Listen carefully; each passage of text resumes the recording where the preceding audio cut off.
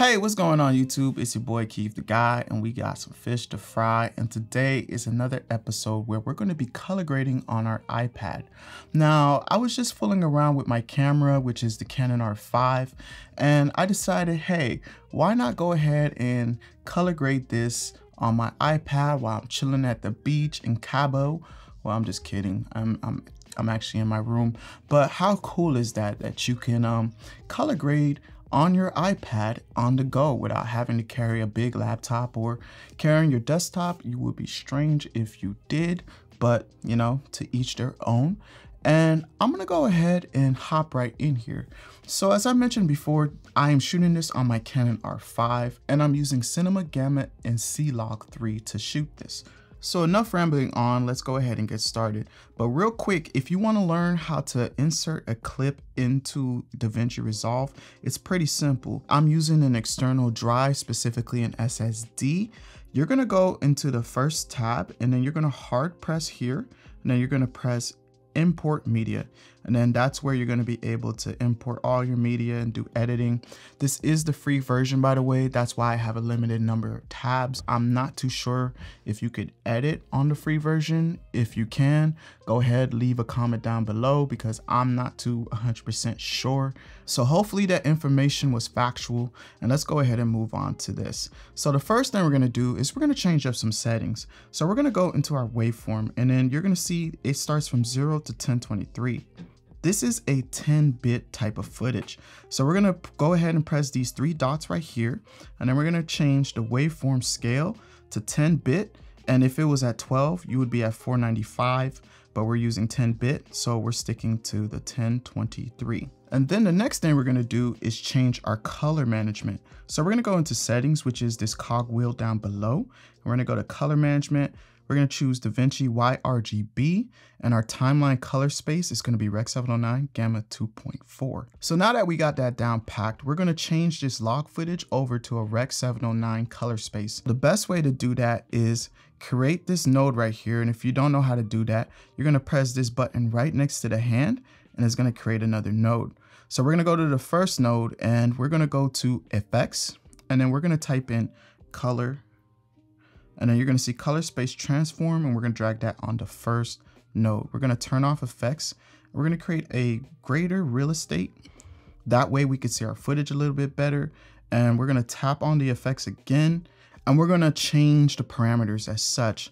As I mentioned before, I'm using the Canon R5 in Cinema Gamut C-Log 3. So we're going to adjust our color space and our gammas as such. So we're going to change use timeline to Canon Cinema Gamut, and then we're going to go to C-Log 3, Canon Log 3, and changing the output color space and the output gamma is not really going to do anything because we already adjusted that in our color management when we went into settings, but I'm going to go ahead and do that anyways.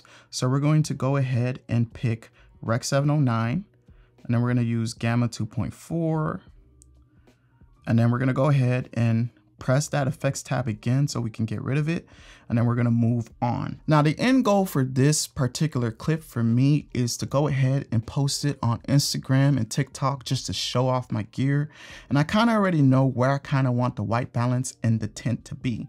So in order to go ahead and go to that, we're going to press this second wheel over here to get to the primaries, and then we're going to move over here to where it says the color wheels. So if you guys don't see what I just did, I went from the bars to the wheels, and then we're going to look at temperature and tint. We're going to keep it real simple today. Now there's a bunch of ways to adjust your white balance, but in this case, we're going to make it super simple and super quick. And we're going to change the waveform to parades. Well, not parades, vector scope. And we're going to adjust our temperature. I already know I want to make this very cool in comparison. So 460 is going to be my sweet spot, and then my tint is going to be 4. And I'm going to make this much bigger so I could see what's going on. Now, if you're someone who's used to using the desktop version of DaVinci Resolve, usually our disable enable nodes will be up on top, but you actually have to hard press your node and press disable node to see where you started, and then re-enable it to see where you left off. So we're gonna enable that. I'm liking the way it looks right now. So we're gonna go ahead and create another node by tapping this button right next to the hand tool. And then we're gonna move on to our exposure. Now, in order for me to see my exposure properly, I gotta change this to waveform. And as I mentioned before, we gotta change it to a 10-bit range because this is not a 12-bit footage. I'm gonna keep it very simple, and I'm only gonna be utilizing the lift, gamma, and gain. Now, there's many ways to go about adjusting your exposure. For example, you can go into HDR rules and get a little bit more intricate with your exposures, or you can adjust it in your curves as well, which we're going to be dabbling with later on. But for now, I'm just going to adjust my exposure using my primaries. So I'm going to really brighten up this image by adjusting the offset, which adjusts the overall image. And I'm going to bring it up to, we're going to bring it to 30. We're going to put it at an even number. Bada bing, bada boom, with bam, 29.95, same difference. But I am gonna adjust the gain to get that shine off a little bit on my camera. It looks nice, but it's a little bit too much for me. So I'm gonna adjust my gain. I'm gonna bring it down to like about, I think 92 is the sweet spot. You still got a little bit of that glow without it overpowering the eyes. Let me go ahead and make this a little bit bigger if I can. I guess that's the biggest it gets. And then we're gonna go over to our gammas, which is the in-between of our darks and our brights. And I'm going to adjust it as such. I'm actually gonna bring it up to compensate some of that loss we got off of removing the gain. So 0.5 is good as well too. It's looking a little washed out, but we're gonna fix that in our curves. So the next thing we're gonna do is adjust our lifts, probably bring it down. So it's just touching the 0 slightly on the waveform. And then we're gonna go ahead and move on, which is the next thing, our contrast. So we're gonna create another node. I'm gonna drag it down here so we can have a little bit more space.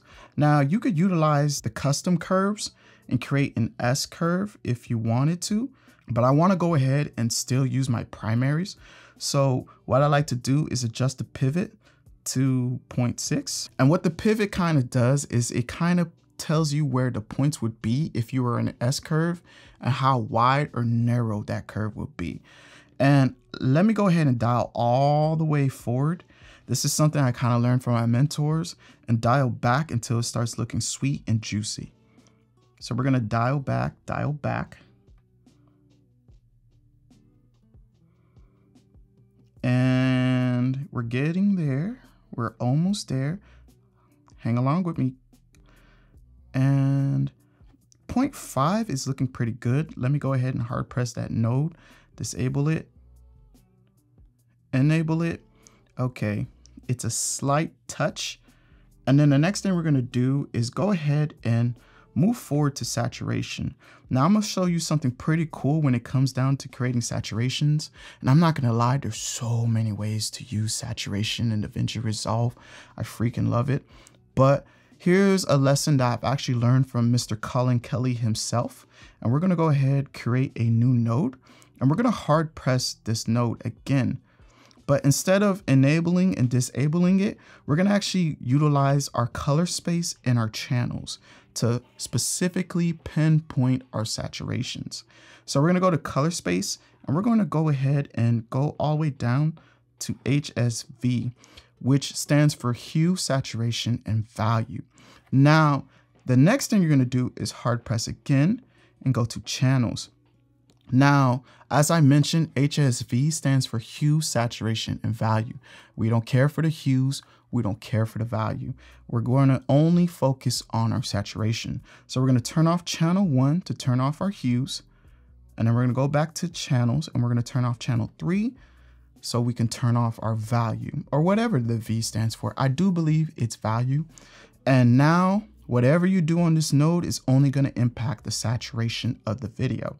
And I already know I want to implement some saturations in my gain and my gamma. So we're going to be utilizing the primary wheels once more. I know you guys are getting tired of the primaries, but to be honest with you, if you could keep your color grade simple and unnoticeable, then you, my friend, are a true editor. So we're gonna go ahead and implement some saturation in our gain, and we're going to tweak it as such. I'm liking it at 1.2, and then we're going to definitely put it in our gammas.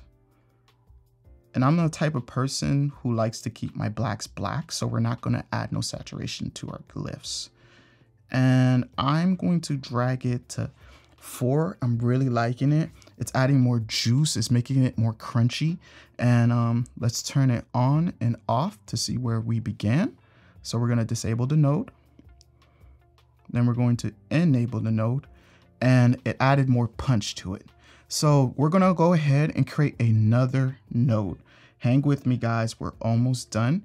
And this is where we're gonna be utilizing our custom curves. So what I'm gonna do is I'm gonna pay attention to the colors in the specific frame. Now I know there's blues, there's magentas, and then there's my skin, which is gonna fall into the reds. And I know I wanna adjust the hues of that along with the saturations, the intensity of the saturations, along with how bright or dark those saturations are going to be. So first we're going to go into hue versus hues. And if you can see at your bottom left hand corner of your screen, you have the color red, yellow, green, cyan, blue, and magenta. So we're going to tap these buttons, and of course there's going to be some buttons we're not going to tap because those colors ain't important. And my iPad just mentioned to me that there's a football game about to go on. So we're going to go to hue versus saturation. And then we're going to adjust the blues, and I'm going to just be using these bottom parameters here instead of the curve itself, because I feel like it's a little bit more precise to utilize that. We're actually going to add some saturation to our blues. So we're going to tap on saturation, and we're going to drag it, and we're going to make those blues pop at 1.3, and then we're going to go in our reds for my skin, and we're going to make that pop as well at 0.9, and then we're going to attack our magentas and really dial in some of that to like 1.34, right?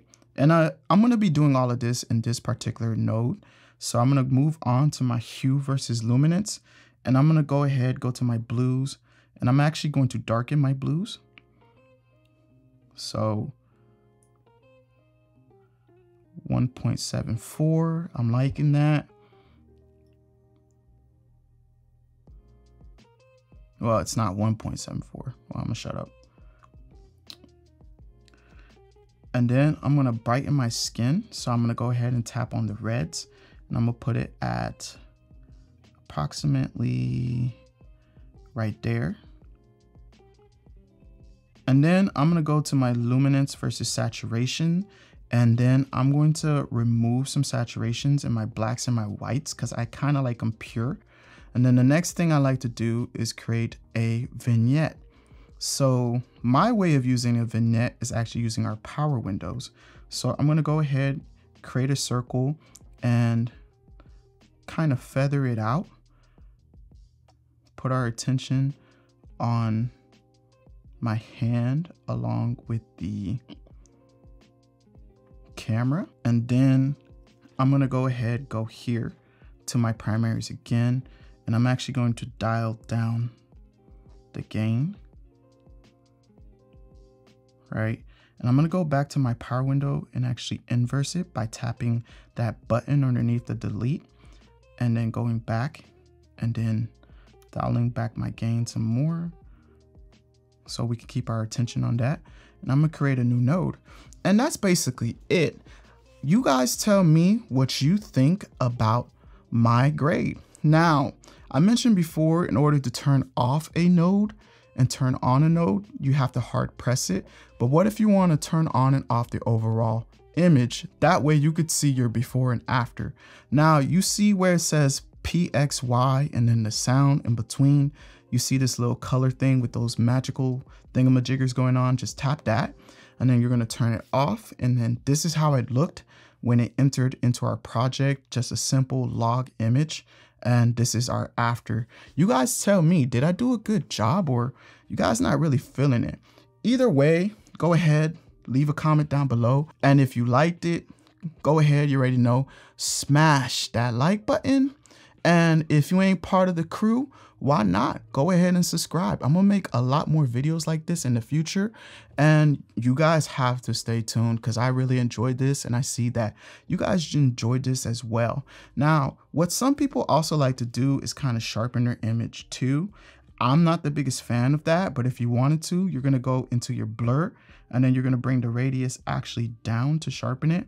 I never like going past 0.47 because it kind of makes it look a little too digital. But if that's what you guys wanted to do, go ahead. That's how you get the sharpening, and that's it. We just fried some fish. My real name's Kit. That's it.